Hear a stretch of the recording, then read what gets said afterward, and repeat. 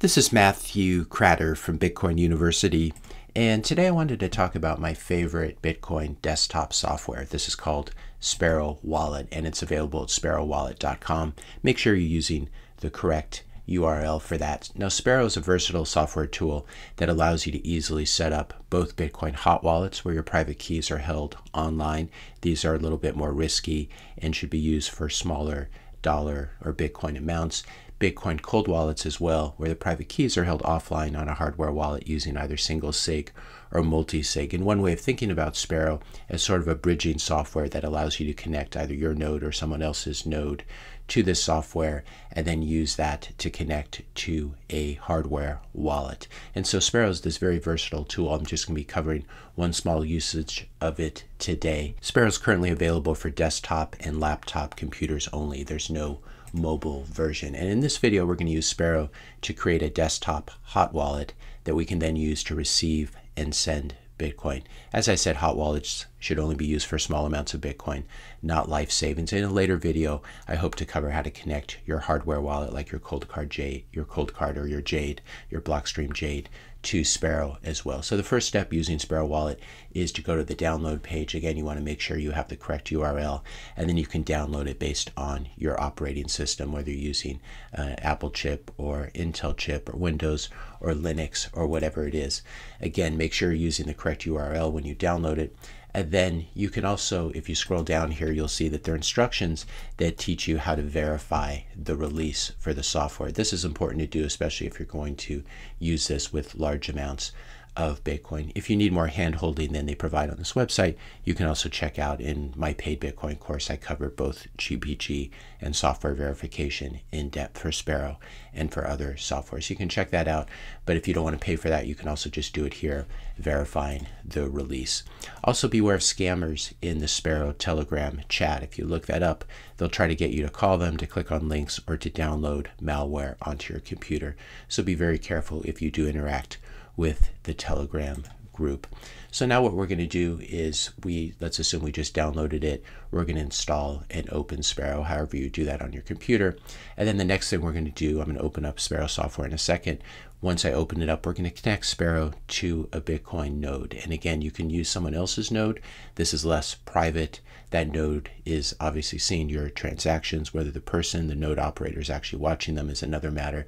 But using someone else's node is less private. And you're also trusting them not to feed you fake blockchain data, or also not to do the verification of the consensus rules, etc. correctly. So that's the downside with using someone else's node. For the purposes of this video, we're actually going to use someone else's node.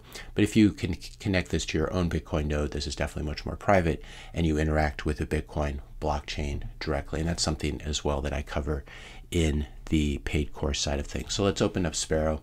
And the first thing we're going to do is make sure we're connected to a node. We can see down here that this little blue color, that shows that I'm connected to my own node at the moment. We're just going to go up to preferences here, and then you can, under general, you can use the source for your fee rates. You can decide what currency you want it in. Maybe you want this in euros or yen or Australian dollars, exchange rate source, and you can basically leave all of this in a default manner. For the server, you can see right here that I'm using Umbrel. I've connected this to a node that's running through Umbrel software. What I'm going to do now is show you how to use a public server, which is, there's no real security problem with this. You will be leaking privacy if you do this. So I'm going to go up to public server, and then you have a choice of different trusted servers or different nodes that people are running.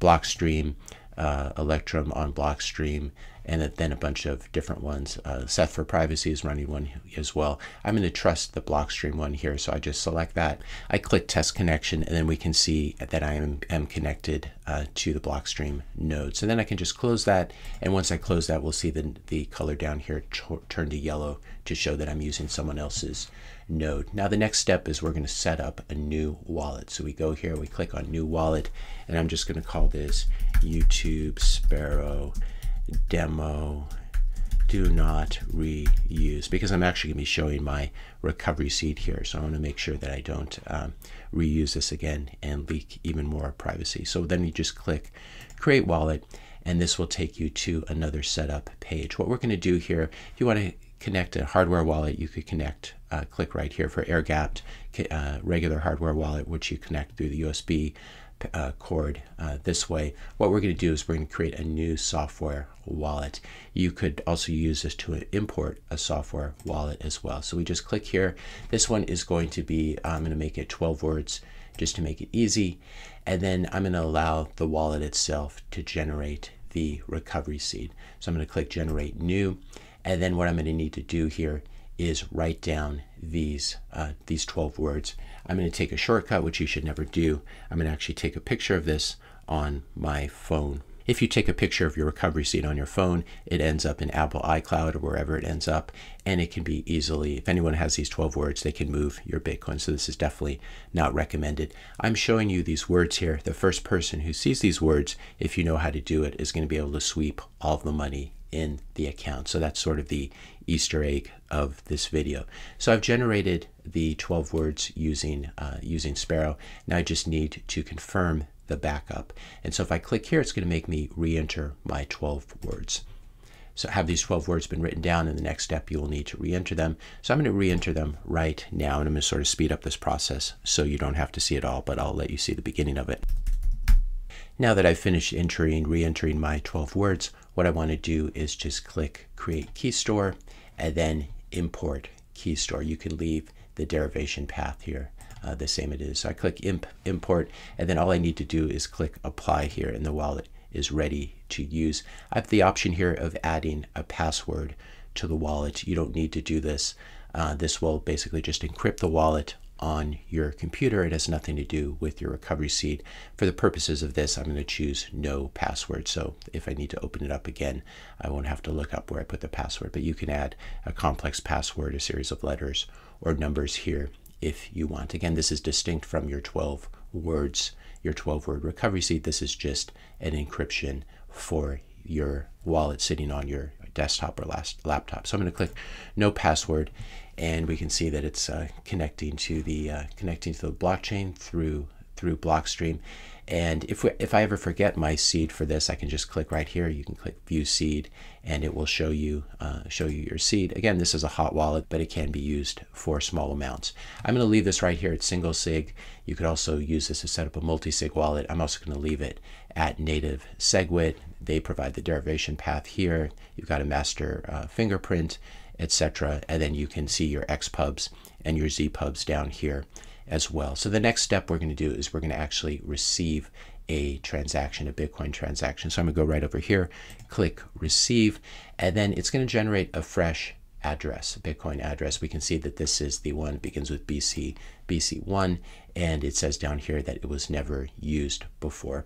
So what I'm going to do is I'm going to scan this using my phone, and I'm going to send over some Bitcoin so we can see this happen. I'm just going to scan the QR code using a mobile wallet on my phone. I'm going to send over 50,000 sats, which is approximately, I think it's about $22 at the moment. And so when you watch this video, what you could do if you wanted to steal these sats is you could basically go to this wallet, open up Sparrow, create a new software wallet using those 12 words, and then send it to a Bitcoin address that you control. So now I've sent my Bitcoin transaction, and we just need to wait for it to come across, and that's what we're going to do right now. Up here we can see where the transactions are, and it looks like it's actually already come across. So this is in the mempool. It hasn't been included in a block yet.